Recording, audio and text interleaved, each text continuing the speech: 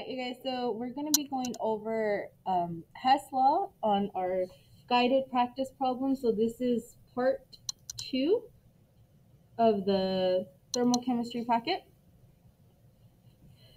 Now, so the first thing we want to do here is when we read the problem, we notice that we have to create a balanced chemical equation.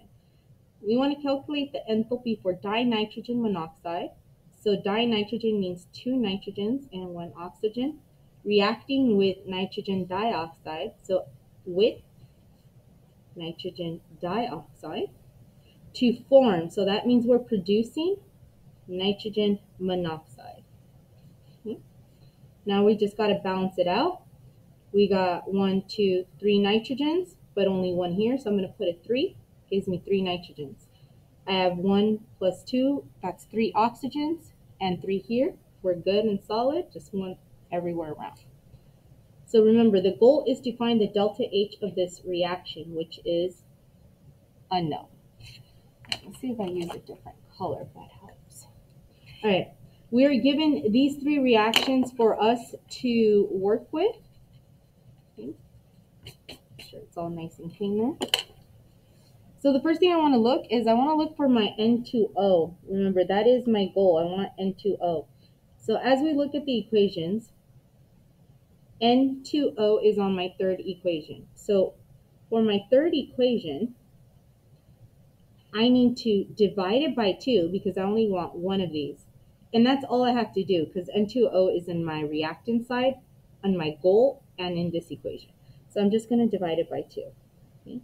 So that's going to give me N2O, N2, and this is all in gaseous state,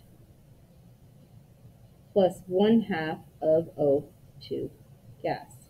And my delta H value is going to be half of 163, and half of 163 is negative 81.6 kilojoules. All right, so now we're done with this one, and we're going to go to NO2. So NO2 is on my second equation, but you'll notice that it's on the product side. So that means I have to flip my second equation. So I'm going to reverse it. And I also have to divide it by 2. Okay. So when I divide this by 2, these go away, and I end up with NO2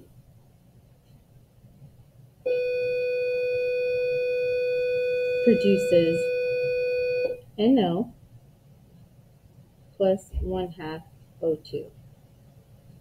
My delta H also flips. The negative now turns into a positive, and I divide that by 2 as well, and I get 56.55 kilojoules.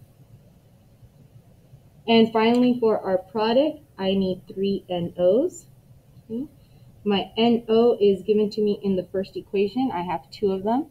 But I want you to note that we also have another NO right here. Okay. Oh, sorry, NO right here in the product side as well.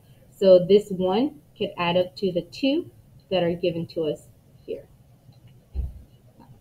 So my first equation, I'm going to leave as is, which is N2 plus O2 gives me 2NO. And therefore my delta H is equal to a positive 180.7 kilojoules. Now that we have this, we're going to cross out like terms and create our equations. So 1/2 plus 1/2 is 1, and that cancels out with that 1. Okay. This N2 cancels out with this N2, and nothing else cancels out. So we get to write our equation, and we end up with N2O plus NO2 gives us 2 and 1, 3 NOs. And that's exactly what we were looking for. So the delta H of our reaction is going to be negative 81.6 plus 56.55 plus 180.7. All of this is in kilojoules. So the delta H of the reaction is equal to those added together, and we get a positive 155.65 kilojoules. This tells me that my reaction is endothermic. Endothermic. And endothermic means it absorbs energy.